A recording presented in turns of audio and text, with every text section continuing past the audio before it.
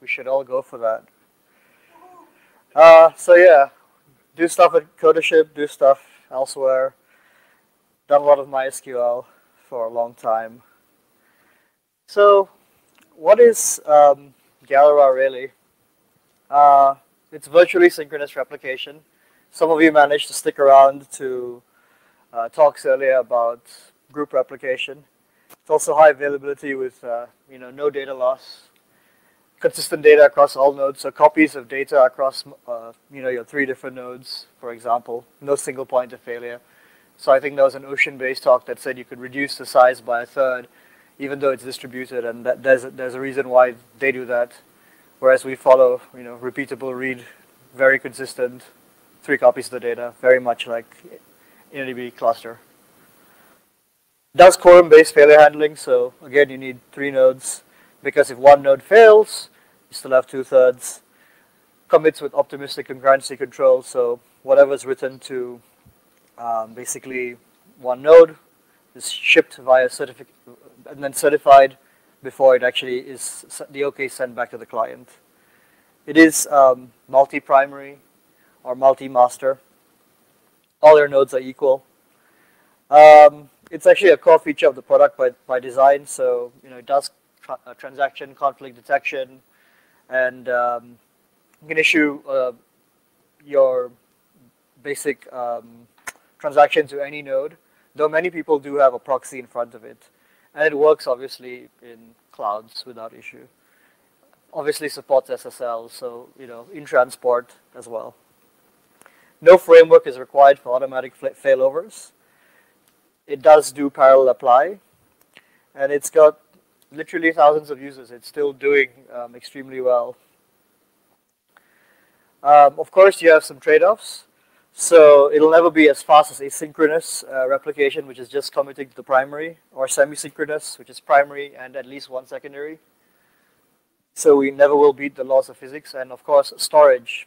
Storage is going to be tripled. So we have many instances of people across the more than a decade now of deploying Galeras across various companies. You'd actually realize that sometimes people want 5 nodes, 7 nodes, but you're really replicating the data 5 times, 7 times.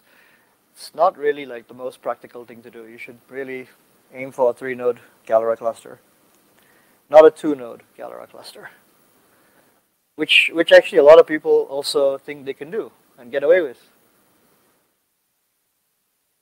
So there are multiple distributions of Galera. I just want to highlight, well, obviously the highlights. The Codership upstream variant is the one that actually comes with clone SST as a plugin option. So your SSTs don't happen via extra backup, and I'm sure you've seen some nice presentations about why the clone plugin is much faster. It's kind of like an rsync with enough amounts of locks. So it's not just rsyncing a live data directory. Clone is much faster than extra backup, which I'm sure anyone from Oracle MySQL will tell you. And it's also true when it comes to full state snapshot transfers. And for the non-Galera folk in the room, Galera has 2 forms of state transfers. One is the incremental state transfer, which is something you have if you already have an existing Galera cluster and a node goes away for a period of time. When it comes back, you can get an incremental set of data. It gets like a diff. Whereas the full state snapshot transfer is for provisioning new nodes, because it literally can either rsync a copy over or use this clone method. MariaDB, actually the first to ship Galera cluster in a distribution, and it's included actually. So MariaDB by default is either async, semi-sync, not as a plugin. Galera also not as a plugin. And you obviously get all those amazing MariaDB features that multiple people talked about earlier today as well. And then there's Pacona as well. Basis Pacona server, it comes with ProxySQL. Now with the operators, it comes with HAProxy. The strict mode is kind of nice. For one, it disallows MyISAM, tables without primary keys, forces you to ensure the bin log format is set to row. And it actually has automatic configuration of SSL. This is maybe the most interesting thing out of Pacona XDB Cluster 8. The fact that you probably run a database now configured in the cloud, And I hate to break this news to you, but all MySQL replication happens in plain text unless you turn on SSL. So if you're not turning it on, I don't know what you're doing. So there's some feature highlights, so obviously for Galera. For one, there is things like intelligent donor selection for an incremental state transfer. So it'll find the node that is most compatible to giving you information, plus with less load. PC recovery equals on has been turned on. So in the event that a cluster node crashes, or even if the whole cluster crashes, the ability to have persistent cluster information maintained, not requiring a bootstrap, is much easier. This is actually how many tools nowadays can manage to actually do an automatic recovery of a cluster, because it actually manages to pick up the GRA state.dat file information fairly simply. GTIDs are different in both MySQL and MariaDB, and I think earlier there was a good idea of how you could design the MariaDB GTIDs. Now the good news about Galera is either if you use MySQL or MariaDB, it follows the native GTID of the database server. Pro tip, Galera actually came with its own GTID. Galera was actually the first to come up with a GTID implementation, followed by Tungsten Replicator, where they had this in a transactional history log, followed by, actually, supposedly, it would have been, it was actually then MariaDB and then MySQL. Foreign key support, very good. When I say improved foreign key support, all you were seeing in the error logs were lots of errors when foreign keys were encountered. It turns out that they were just warnings. They weren't errors. Your foreign keys were actually running, we're just stuffing stuff into the error log. So by improving it, we've actually made it less verbose. So that's good. Some new MySQL tables like WSRep cluster, cluster members, and streaming log. Cluster and cluster members will tell you fairly interesting things about your cluster, as well as the members in the cluster. Could be 3 nodes, 9 nodes. And of course, streaming log, I'll talk about streaming replication fairly soon. So this one replicates transactions of any size. So before Galera 4, your maximum transaction was 2 gigabytes. So if you were doing a low data in file, and if you exceeded 2 gigabytes, it would fail. So this would, and you could actually control it. Typically, people were telling you to always do it much smaller.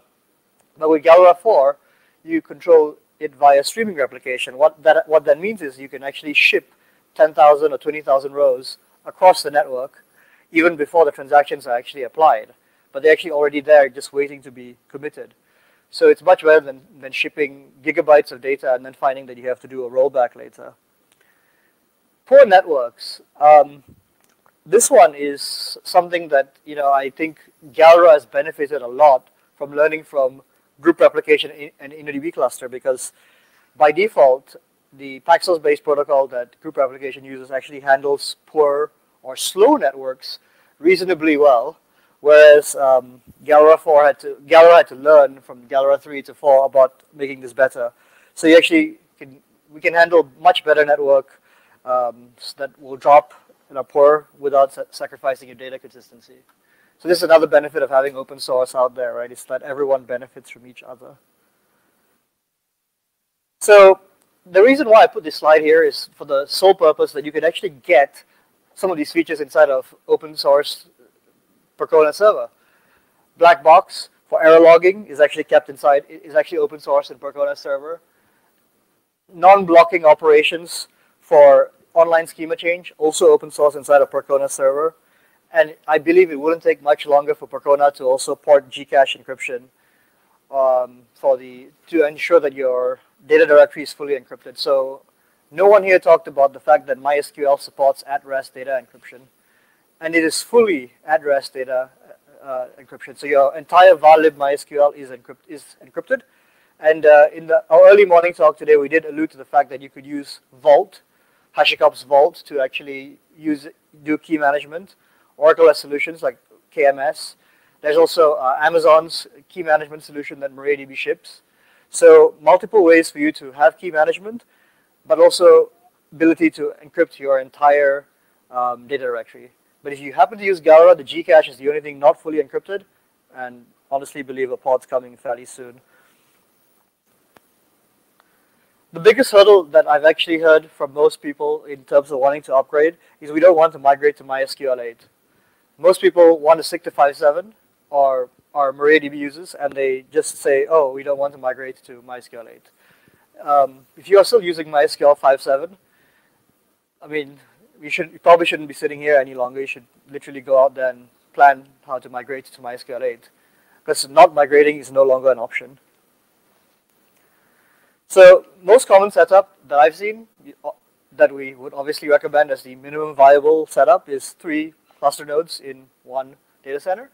The other common setup that you see is the 9 cluster nodes across 3 data centers.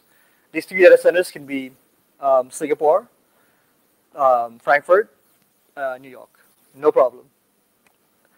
Presumably you're running this inside of Amazon or Google Cloud. If you're telling me you want to run across clouds, that the latency will hurt your application eventually, especially if it's insert heavy. Because remember, database operations are actually local. You can actually segment database operations. So what happens with a 9-node Galera cluster is that if you write to Singapore, it'll write to the 3 nodes in Singapore, segment 0. And then it'll write to 1 elected node in Frankfurt, segment 1, and 1 other elected node in New York, segment 2. And this actually means it doesn't send the same transaction across 9 times, but only 5 times. And 2 times over the network. So it's kind of efficient in that sense. So and the latency penalty, as you know, is minimal because it's just certifying it before anything. And of course, some people also use this with asynchronous replication.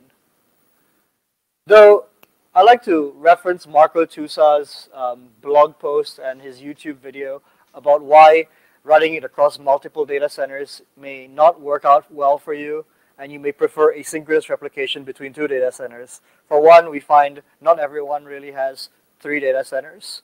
Many people are happy with disaster recovery in 2 data centers. So telling them to actually find another data center is an expensive operation. Telling them to throw up another 3 nodes, expensive operation. So sometimes people do async across 2 as well. You must always remember the weighted quorums. So this is why you don't have a 2-node Galera cluster. You don't have a 4-node Galera cluster. You don't have a 6-node Galera cluster. Odd numbers are good. So realistic common setups that I've seen over the years. Yes, there is a 2-node cluster. No, you should not run it. 3-node cluster across 2 data centers. Usually this comes from the telcos. They say, we have very fast interconnect between the 2. We can do this. Okay. As long as you know what happens when it fails. 3-node Galera clusters across 3 data centers. Not even segmented. So it's one Galera cluster with latency across 3 data centers. Not the best idea. 5 nodes spread across 2 data centers. Again, you got the 5-node thing correct, but the 2 data center thing not quite correct. So actually, I'll introduce you to the arbitrator daemon after this. And well, this one's production, 7-node cluster in 1 data center with async secondaries hanging off of 1 as well. It's a big e-commerce site. Typical things you probably need in your my.cnf. These are pretty basic. Of course, you have lots and lots of nodes. Remember to segment things. This is what most people forget to do. I actually have a few more tips for you. So make sure you have segments for each data center.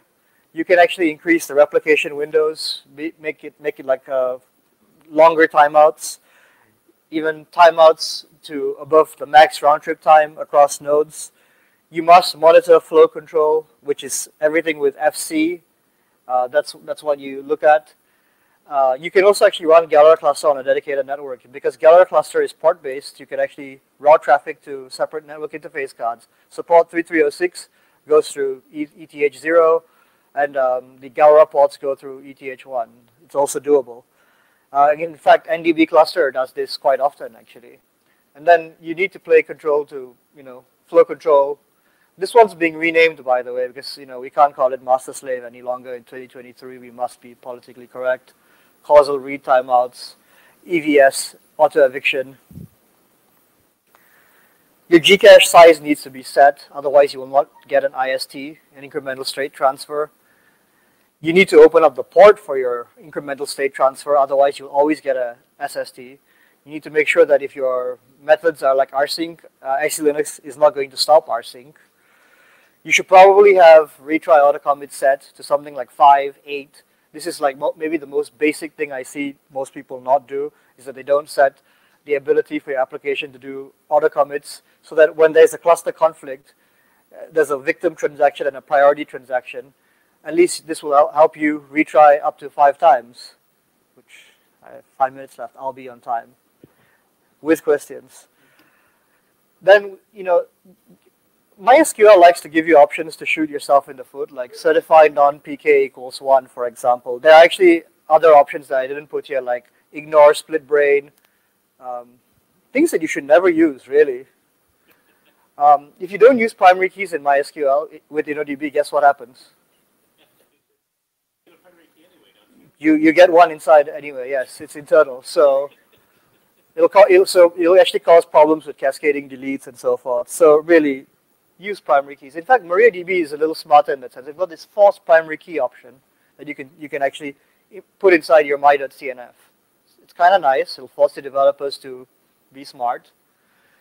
This one, replicate myISAM. It should really always be 0 because you should not be using myISAM.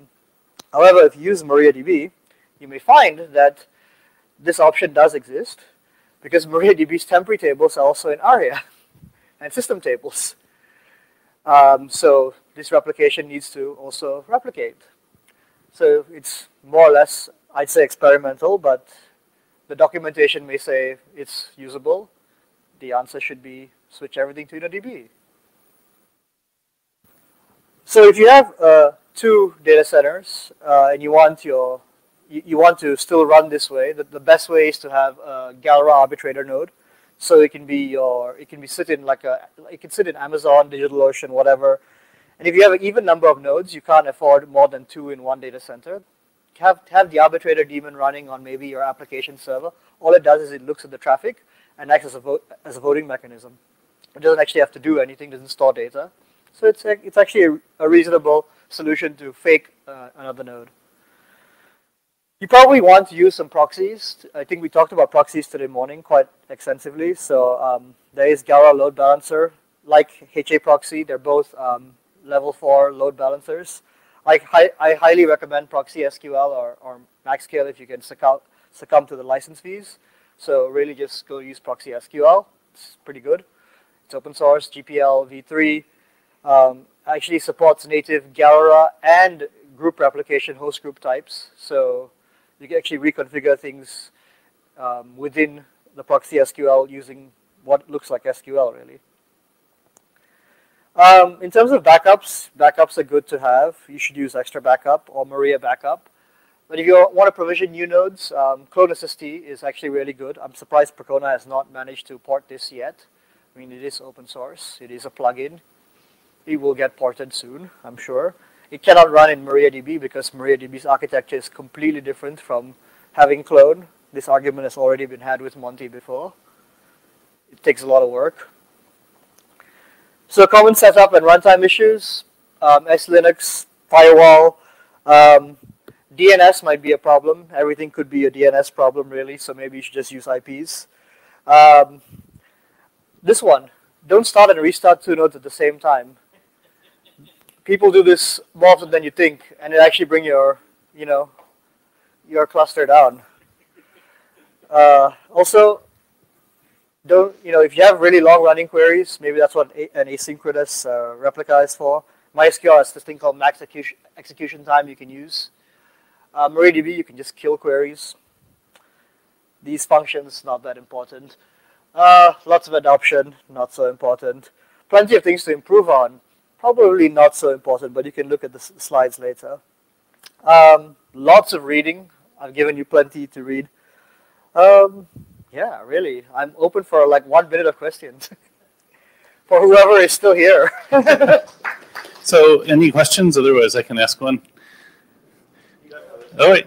I have a quick question. I I can go back. Actually, find it. Sorry, I've managed to forget my question. I will take it over to Mehboob and have him ask one. Achievement unlocked. He's forgotten his question. So I mean, the thing about shooting yourself in the foot is that that's in the name of convenience, right? Just make it easy. Yeah, that's true. MySQL is always about making things very easy for the end user. I think to be fair to MySQL, we suffered a lot less recently compared to, say, MongoDB, with people going, oh, it's web scale, blah, blah, blah. They got web scale eventually. Mm-hmm. Just that, and I mean, if you were around long enough, you'd remember that people used to laugh at the MySQL documentation that said, hey, you don't need transactions. Yeah. You can work around it. Yep. You said the same thing back in the day. So I do remember my question. Let me just turn that off. Is there a bomb going Oh, no, that was my timer. I do. So you mentioned telcos sometimes running 3-node clusters in 3 different data centers. 2, actually. Okay. The question I have about this is that just because you have fast interconnections doesn't necessarily mean that they're low latency. Mm-hmm. So have you actually had problems with long, fat pipe cases in those cases? Of course. Okay. Slow response time. And we go, well, obviously it's your setup. What do you expect? All right. Laws of physics do apply. Yeah. We can't fix them. All right. But obviously, for some people, asynchronous replication is probably the better choice, or even semi-synchronous. Absolutely. Is the better choice. But you can run into long, fat pipe problems even there. True. Where, yeah. And I think Facebook was a large proponent of semi-sync, as was Google. Mm-hmm. And even Facebook realized that at some stage, semi-sync wasn't enough for them. Let's go Raft. Yeah. But you were not here in the morning when we talked about that. Yes. Nope. All right. Yes. Okay. All right. Well, thank you very much. Fascinating talk, and yeah. Thank you. Thanks.